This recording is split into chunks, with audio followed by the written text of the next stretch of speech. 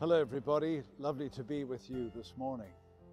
One of the great books about the sea was written by the aviator Anne Morrow Lindbergh, who wrote The Gift of the Sea, a classic. And in that book she says this: I want to be at peace. I want a singleness of eye, a purity of intention, a central core to my life. I want to live in grace. Let me say that again. I want to be at peace. I want a singleness of eye, a purity of intention, a central core to my life. I want to live in grace. Those are words worth thinking about.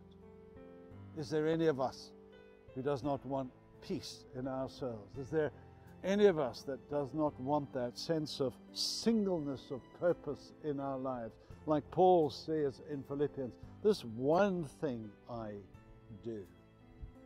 A purity of intention. Simply to be able to honor and love God in everything that we do.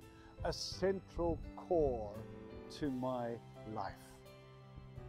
Do you have a central core to your life? Jesus, the one true and sure and steadfast foundation. I want to live in grace.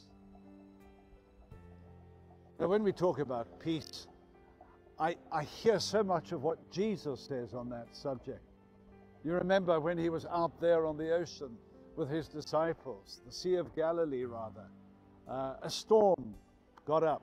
And Jesus was asleep in the boat, and the disciples were busy trying to bail water out the water. And eventually they wake up Jesus and they say, "Don't you care that we are about to drown?" And Jesus, you remember, got up and he faced the elements, the wind and the waves, and he said, "Peace, be still." And everything went calm. And the disciples were amazed, and they said, "What manner of man is this, that even the wind and the waves obey him?" Jesus, who commands peace.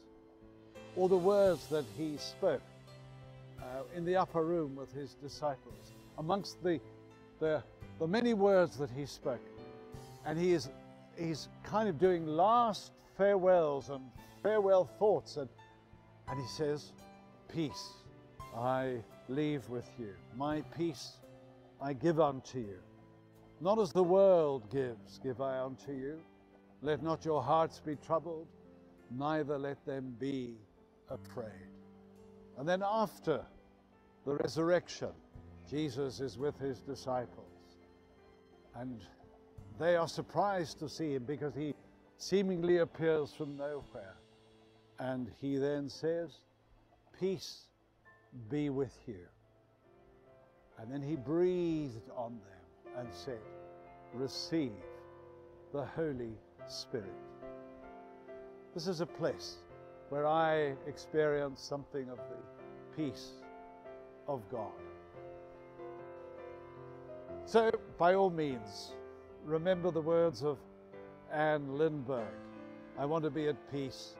I want a singleness of eye, a purity of intention, a central core to my life.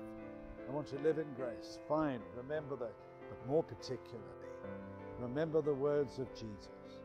Peace I leave with you. My peace I give unto you. Receive the peace of our Lord Jesus Christ this day.